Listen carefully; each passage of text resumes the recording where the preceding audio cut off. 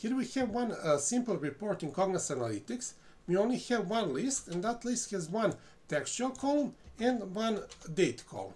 And I will show you now how to filter these two types of columns, and we will see that filtering text and dates is similar to filtering numeric columns.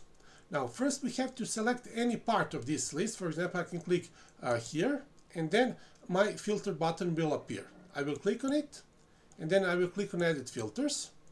And here I can add a new filter by clicking on this plus button. I will choose this first type of filter for date column. OK. And this is dialog where we can define our filter. In this menu we can see different kinds of operators. I can choose all the dates that are before this date, or all the dates that are on or after this date. I can change this date by clicking here. I can change, for example, date to February 8th. And when I click on OK, in here will appear a formula that depicts our filter. And when we click on OK, we will apply our filter. Now I will go back to filter button, then to Edit Filters. I will double click this filter to change it. Now one different operator is operator between. If we use between, we can select two dates. For example, I will select January 3rd and, for example, August 9th. And all the dates between these two dates will be selected. Or I can change or reverse my filter. Instead of keeping these values, I can exclude them. So when I click on OK, only values that are not between these two dates will remain. So when I click on OK, we can see that now we have not in front of our filter. And when I click on OK, only those other dates will be selected. I will go now back again, Edit Filters. I will double click my filter. And now, instead of using this range filter, I will now use individual filter. For that, I have to click on this second tab. I will click here. And in this right pane, we will again see those two dates that remained from this range filter. Those two dates are actually these two dates. So I will just remove them. I don't need them. Instead of that, in this left pane, I will see a list of all possible dates. We can see all dates that we have in our data, and we can select some of these dates. I will select this, and this date, and they will appear in this list. I can also keep these values, or I can exclude them. So I will change this to keep these values, and when I click on OK, we will see a formula that explains our filter. We will notice in this formula that our date is written as year-month-day.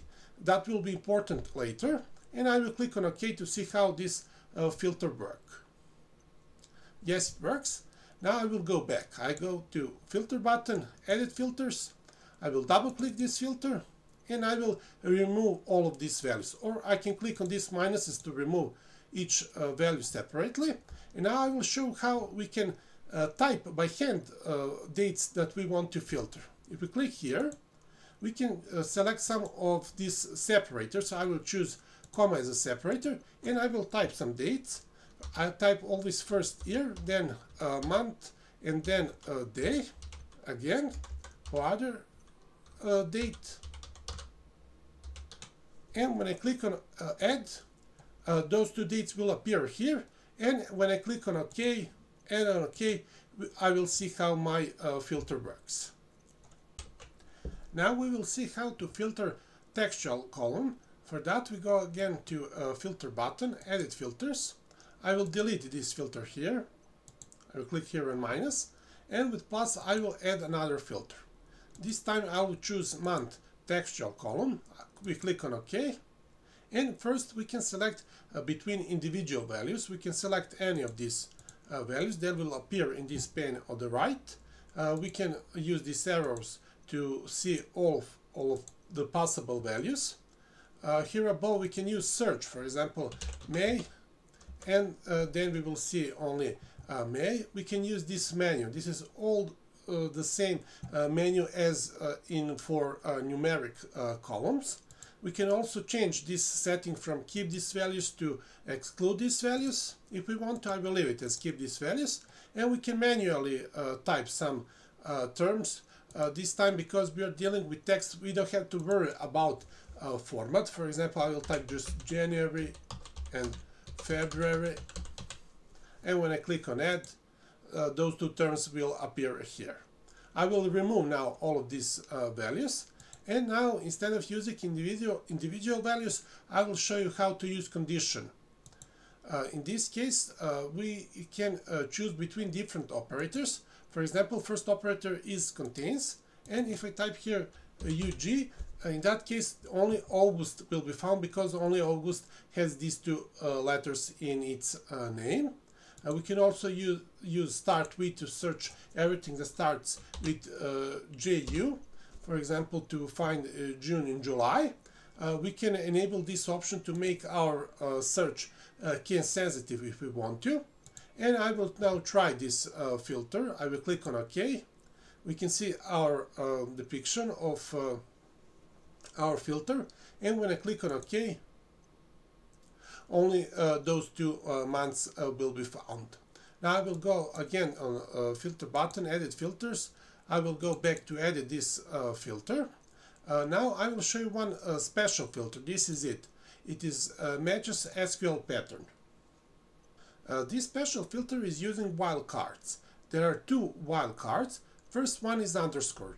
Underscore is used to replace one unknown letter. So we can type, for example, M and then underscore, then underscore. This means that we are looking for a word that has three letters, but first letter has to be M. And when I click on OK and then on OK, we will get meant my because that month has three letters and the first letter is M. I will go back. I will show you now a second wild card. For several letters, we can use percent sign. For example, if we type percent sign and then ER, in that case, we will find all of the months that ends with ER. And when I click on OK, as we see how our formula looks like. Then if we click again on OK, we will get September, October, November, and so on. I will go back now, and I will show you how to use this option, escape character. Let's say that we are literally looking for term 20%. In this case, Cognos will understand this percent sign as a wildcard, but we wanted to understand it literally. So we are looking for these three letters as one term. In this case, we have first to define our escape character. I will choose sharp, and then we have to add that escape character in front of wildcard. In this case, Cognos will not understand this percent sign as a wildcard, but it will understand correctly that we are looking for 20%.